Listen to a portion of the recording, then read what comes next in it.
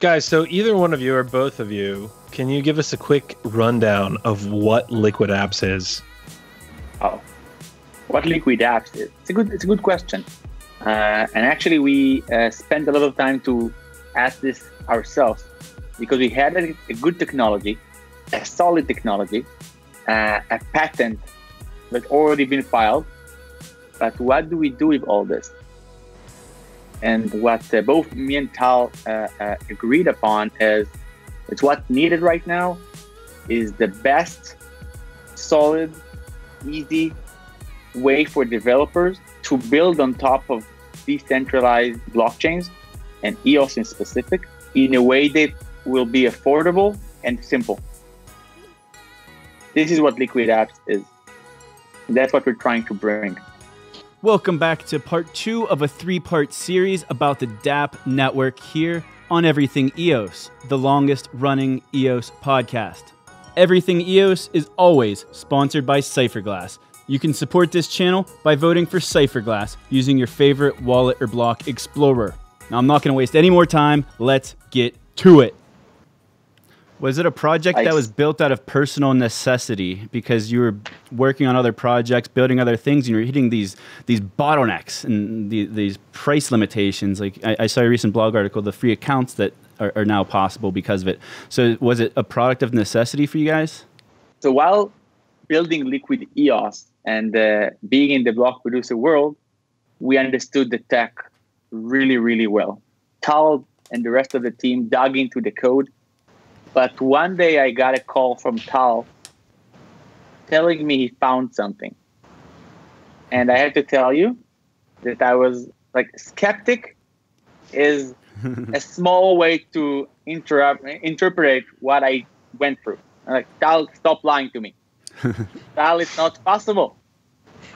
and I'm going to allow Tal to tell you his side of the story. Right. So there are two aspects, I think. There's the DAPP network and the DAPP layer itself, which as a vision, it's not an opportunistic or tactic solution for a very specific problem, but it's more of a vision that we feel very strongly about bridging the gap between what developers already know and are used to in terms of operating systems and frameworks and the blockchain that's supposed to be an alternative for that now. So a paging mechanism like VRAM is one thing. But specifically when I worked on that on that solution, I wasn't trying to build a paging mechanism. I was actually trying to create an airdrop that's free, and it evolved from being able to read a large data set that's stored on the chain history, but being indexed with proofs, with Merkle proofs, to basically prove that what you're reading is correct. Mm-hmm. And I think it took me a couple of days to understand that this kind of mechanism can also be used to provide the other direction, writing. Easier said than done, but I pursued it without really knowing if that's something that I'm going to be able to do. And one day, I think a couple of days later, after I built the first prototype, I was able to read and write and do everything seamlessly, and that's the point when I called Beni. So I think it's really understandable that he didn't believe me because I presented it. You remember the RAM thing, the limitation with the 80, 90 gigabytes? You mean people weren't happy to spend $20,000 on an airdrop to give something away for free? People didn't like spending all that money to give stuff away for free? Right, and we were highly involved in the RAM price in general because it's of our knowledge in the Banco algorithm and proposing solutions. So it's not something that was new to us. This problem. Yeah. It's something we focused on. And suddenly, when I called Beni, where he was already really aware of the limitation and the problem, and said, "Listen, there's a way not to increase the limited supply to 80 gigabytes, but we can basically provide terabytes." Oh my God. So in the first prototype, actually, I load 2 terabytes on the first data set on my local node.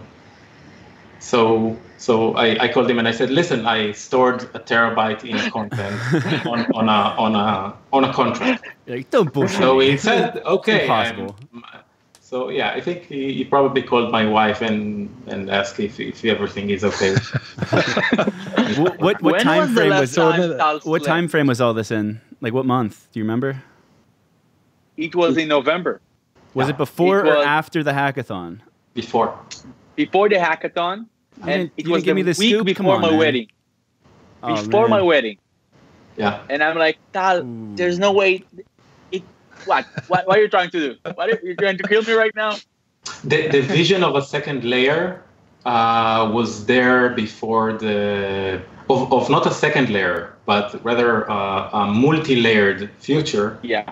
That's something that we envisioned, I think, before the launch. When talking among ourselves, among the co-founders, we understood that, like in the internet era, we have a new ecosystem, which is the blockchain, and there ought to be multi-layered solution on top of these blockchains. It's not a one solution only place. Where that's what Tal was mentioning regarding multi-layered ecosystem that combines not only the EOS mechanism, but other mechanisms on top of it.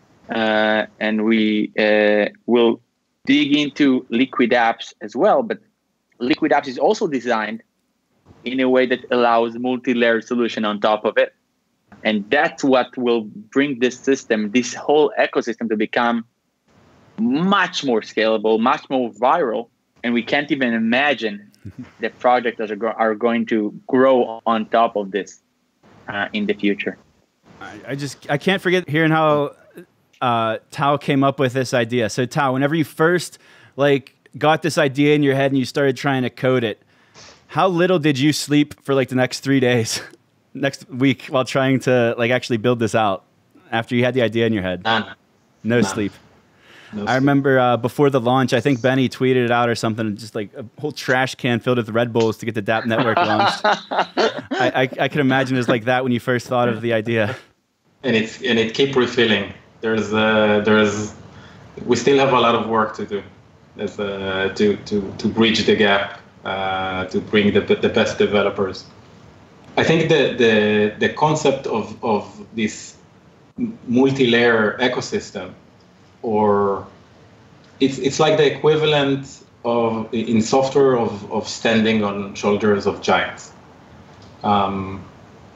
We see it in software in general, where abstraction layers make the life easier for the next abstraction layer, and it evolves to a point where things that used to take days 10 or 15 years ago now take a single line of code or take 5 minutes.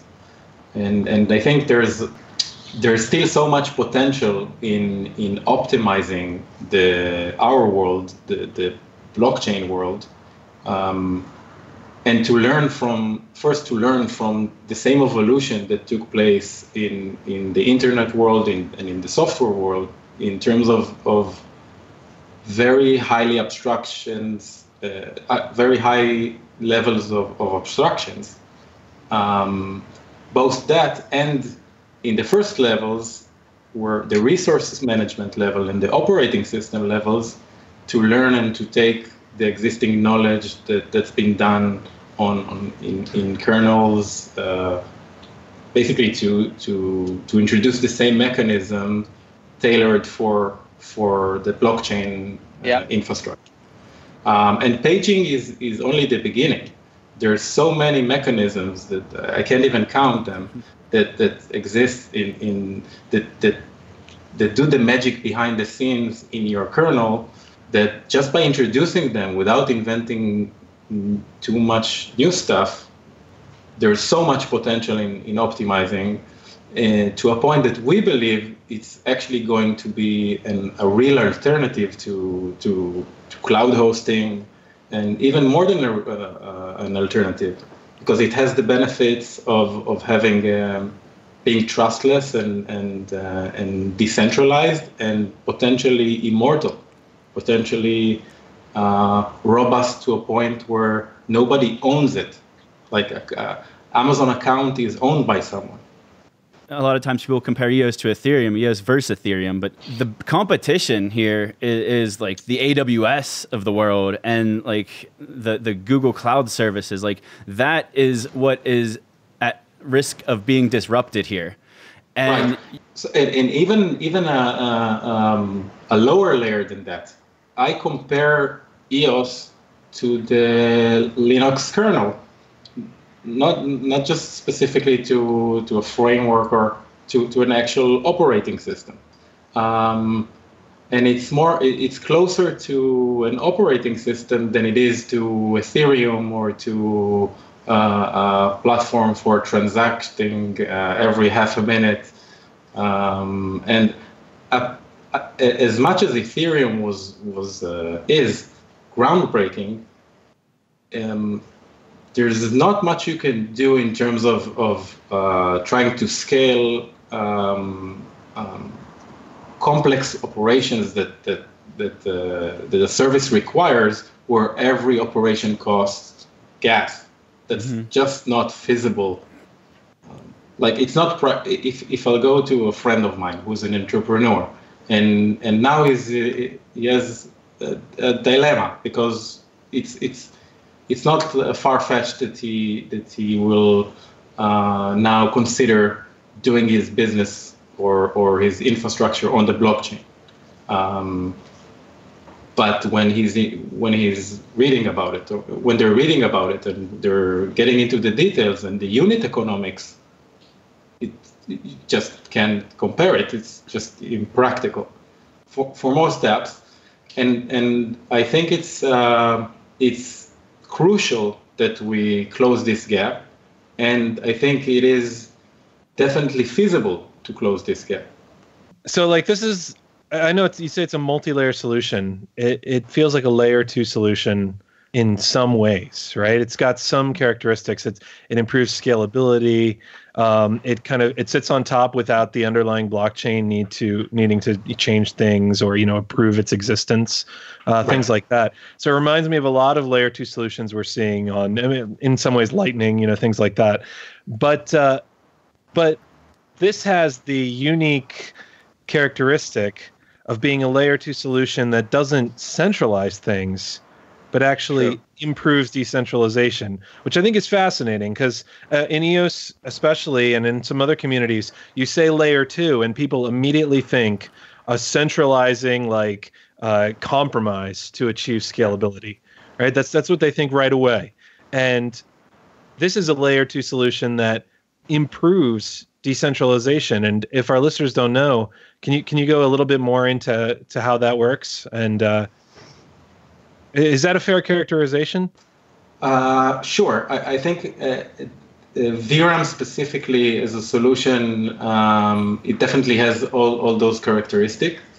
The DAPP network and the DAPP network itself, I kind of see it as a very abstract mechanism to provide both the model and the interface and the technology to build layers and to build abstractions in general.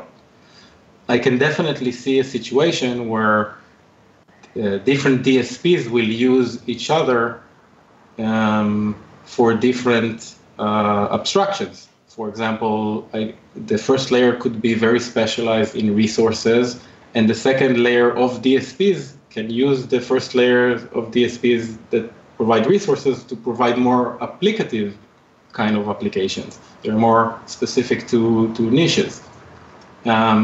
So in fact, it will cause the ecosystem to become multi-layer by itself. So in that sense, we see it as the mechanism to build layers in general. Not and VRAM is another layer in this metaphor, basically. So I was just in Hong Kong, and when I explained our solution to people, they immediately tried to frame it as either centralized or a sidechain, regardless, by the way, if they understood EOS or they came from Ethereum. And it took me a while to have them understand that it's a new frame that they don't know yet. Because when Tal and I spoke about the implementation, there were a lot of issues that were raised, and the two that were really important to the both of us. So one of them was not to introduce any additional layer of trust to the system, and the second one is to make it as seamless as possible to the users. And that was the mindset of the team while building this system. And that's something we're trying to bridge in between our understanding and the world's understanding of this new frame of a decentralized second layer solution.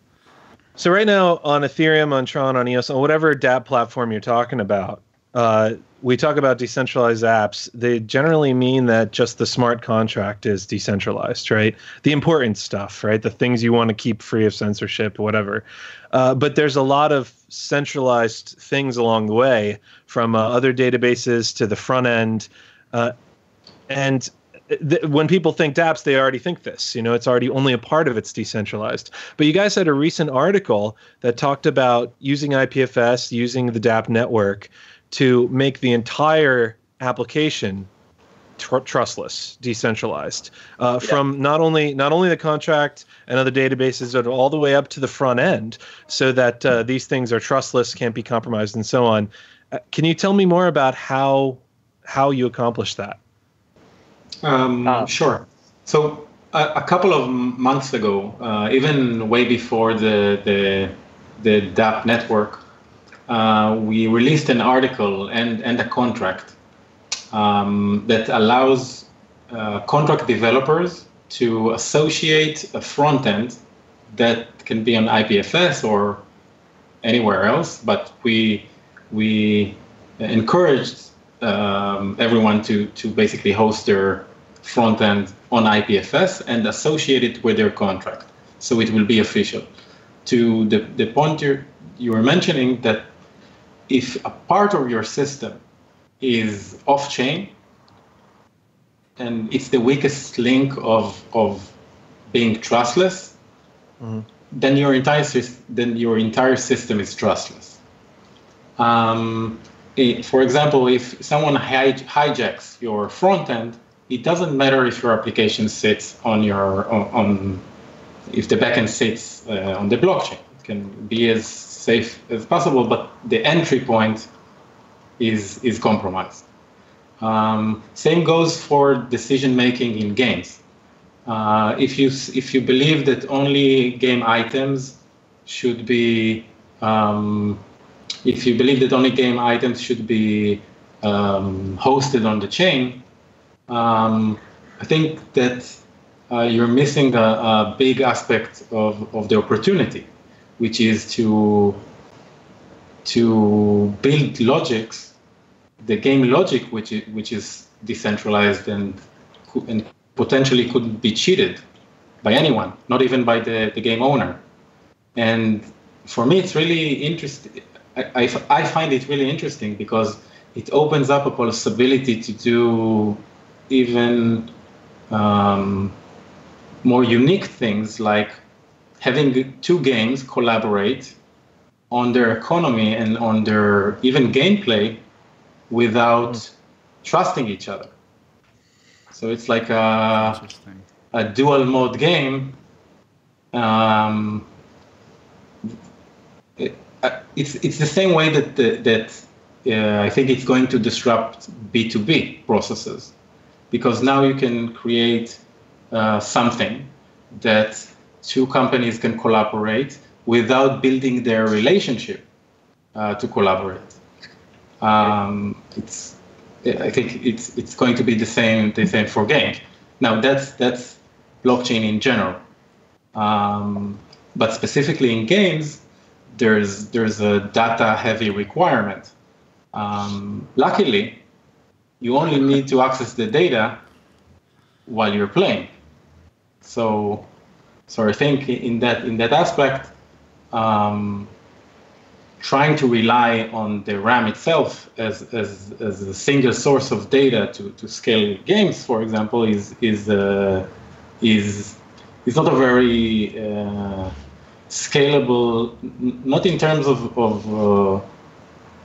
not even in terms of the cost of resources, but in terms of the unit economics to even start a viral engagement loop. You must be able to onboard people. You must be able to let your users bring their friend. I think that's the basic building block of every strategy of every web-oriented business out there right now. Try to use your users for distribution, and until we as a community solve this issue, I think there's a big barrier. So naturally, after we solve this barrier, all those unique opportunities of not just migrating existing models and and things from the old world, but start experimenting with the new models, like EOS Bet did with the dividends, and I think there's so much potentials to disrupt. We never saw this kind of collaborative behavior or social dynamics or economics evolving in that pace. We didn't have that platform. Like software used to evolve in that pace because the process was in place. But now we can actually do the same for things that rely on trust and relationship, and that none of us can imagine the real potential. What we're dealing with at Dappiness, one of the things that came up to my mind right away was anti-cheating, like Tal said. Anti-cheating is a huge industry. A lot of games, there's a lot of resources expended on preventing the players from cheating. And not an industry, that's maybe not the right word, but a huge field. And it's everyone deals on some games deals with annoying pop-ups that say, "Are you a bot or not? Solve this little puzzle." And so that kind of the anti-cheating potential for me is something that's really interesting. But like you said, the possibilities are probably the biggest possibilities are things we haven't thought of yet. When we first introduced VRAM, in general, people kind of told us that it's not necessary. They said, we should pay $20K for an airdrop. Not because of that, because they said, the largest DApp only needs 90 megabytes of RAM, so that's fine. There are actually people who are saying that we should pay $50K for an airdrop, because otherwise the coin itself doesn't worth anything.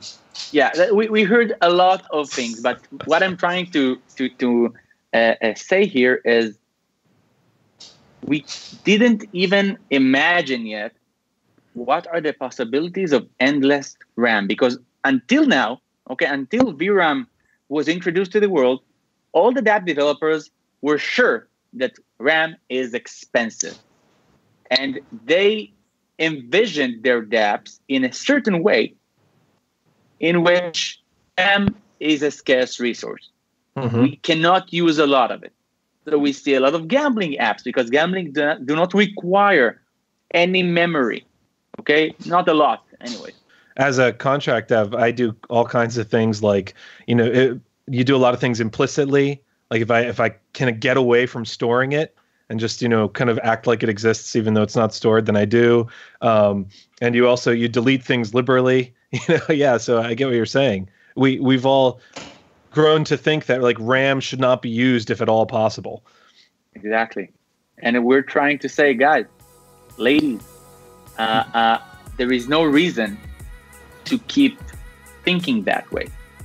That wraps up part 2 of this 3-part series about the DAPP network. Stay tuned for the grand finale. You are not going to want to miss it.